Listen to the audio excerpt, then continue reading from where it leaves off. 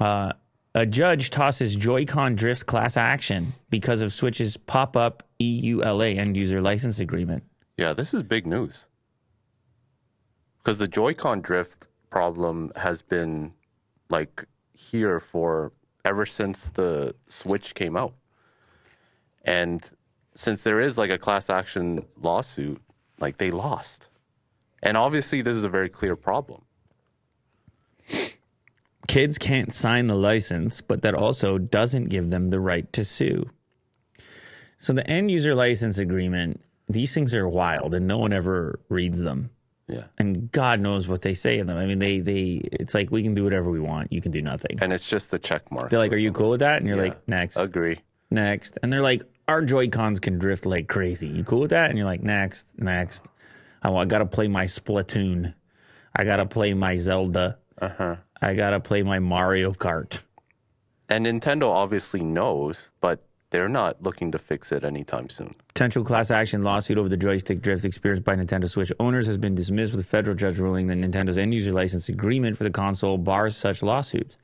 In a filing from late November, but seemingly only recently, noticed by Games Media, William Alsup, U.S. district judges in the Northern District of California ruled that two plaintiffs, both minors, were not able to sue Nintendo because setting up the Switch requires agreeing to an EULA that has arbitration and forum selection clauses. The minors and their mothers were the original plaintiffs, but after an arbitrator ruled that the mothers couldn't pursue a claim because their children had accepted the EULA, they attempted to refile the case with the children as plaintiffs because Nintendo's EULA requires a person to be at least 18 years old. Well, in this case, you just refile a new class action with adult buyers of the system, and you're all set. Yeah. So I presume this is not the last that we hear of it, because for sure we've had this in the past. And interesting little side note, I was over at the rink, and I saw they had one of those electronics recycling bins.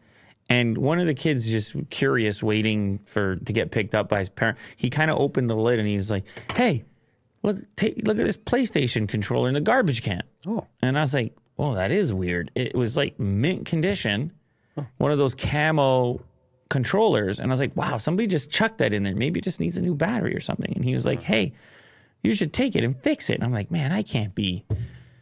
But it was in the garbage can. It's just a little side note for you. Maybe it had some Joy-Con drift going on. Yeah.